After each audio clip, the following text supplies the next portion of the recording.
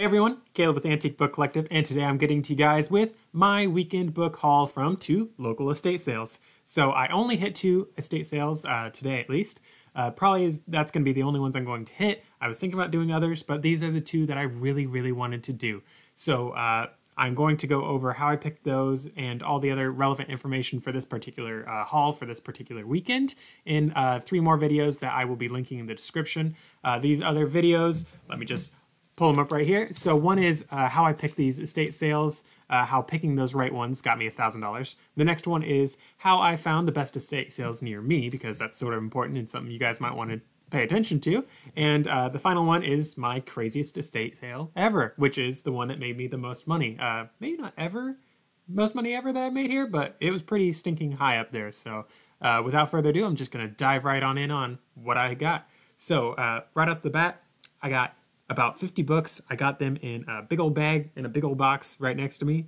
I got some pretty cool ones, and I spent about $177 for those 50 books. Well, not about, I spent exactly $177 for 50 books, and that is actually a lot higher than I spend usually, but I'm actually okay with that. And the question is why? Well, those 50 books are going to make me at least $1,500, and that's just the conservative side of things. I'm thinking I might be able to get over $2,000. So that's over $2,000 in one weekend.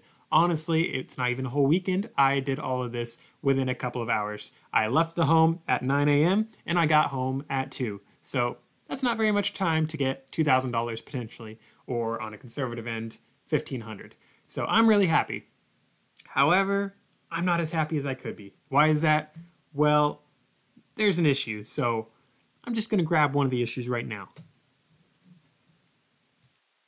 This book right here is the entire reason why I went to one of the estate sales. It's actually the only book I bought at the first estate sale.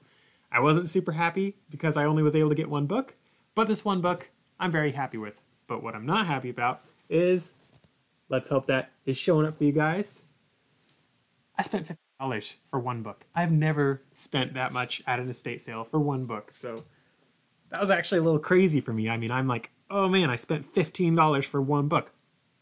But there's a reason. I may or may not be able to sell that one book for $150 or so. You know, just no big deal there, you know, just 150 bucks, which is 10 times my money, which is pretty stinking cool. I'm sure anyone around would be happy to spend 15 and get 150. So I'm not exactly sad about that, but it was sort of, I don't know, it's sort of a harbinger for how the rest of the day was going to go. Because the next estate sale I went to, they charged $3 for a paperback book, and they charged $6 for a hardcover.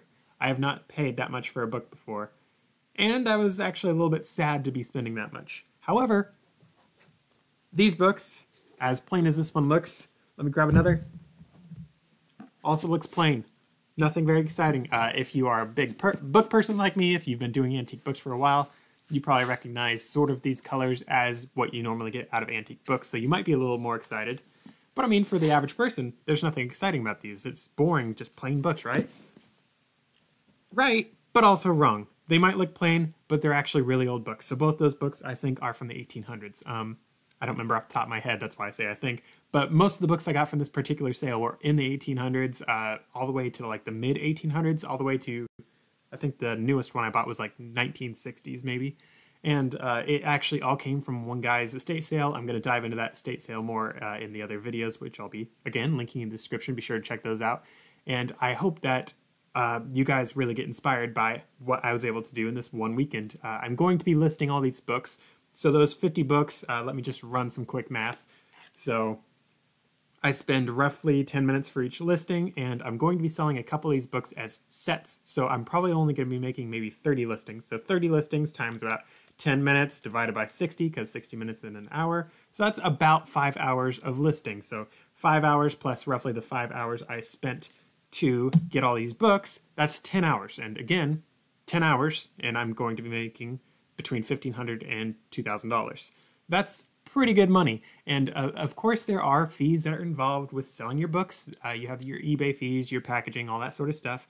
But if you do what I talk about in my whole channel, which you guys can subscribe below and check out my other things, I charge handling fees, which takes care of my packaging, which makes that a lot nicer, so I don't have to worry about that expense. So all I really end up spending out of my own pocket, because I'm charging handling and I'm charging shipping to my buyers, all I'm really paying out of my pocket is storage, and I'm also paying for the actual books and then the listing fees.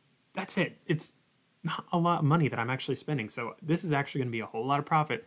Roughly, I spend about $8 per book in just expenses. Because I paid a whole lot more for these books, I'm going to say that my expenses on these is probably going to be about $12, which is a lot higher than usual. But because they were more expensive, I was more picky with these books. And I'm going to talk more about that in other videos. But long story short, I like to make at least $20 per book.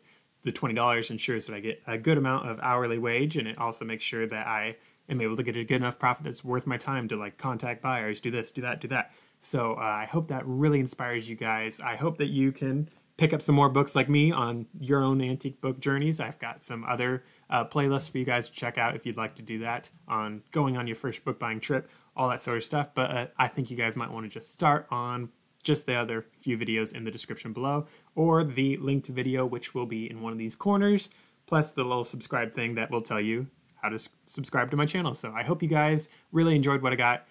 Hope to see you in the next video, and please help me save some books.